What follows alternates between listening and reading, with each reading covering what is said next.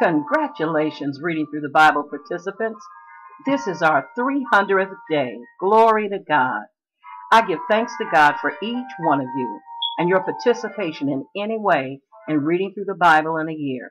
Let us always remember that Jesus Christ and His Word are one. John 1 verses 1 through 2 says, "In the beginning was the Word, and the Word was with God, and the Word was God. The same was in the beginning with God." John 1:14 says, "And the Word was made flesh, and dwelt among us, and we beheld His glory. The glory is of the only begotten of the Father, full of grace and truth." Let us remember, as we read through the Bible, let us remember a few of the reasons why it's so important that we meditate day and night in the Word of God. Romans 10:17 says, "So then faith cometh by hearing, and hearing by the Word of God."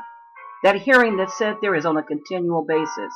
It comes by hearing and hearing and hearing the Word of God. Psalms 119 verse 105 says, "Thy word is a lamp unto my feet, and a light unto my path." Do we need guidance? Do we need a way, which way we should go or what we should do? Remember, God's word is a lamp unto our feet and a light unto our pathway. John 17 and verse 17 says, "Sanctify them through thy truth. Thy word is truth." God's word will set you apart from sin and set you apart unto God.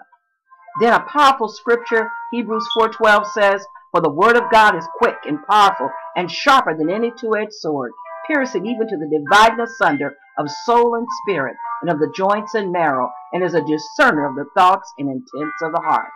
Again, Reading Through the Bible participants, congratulations to each and every one of you for your participation in any way in reading through the Bible in a year. God bless you all.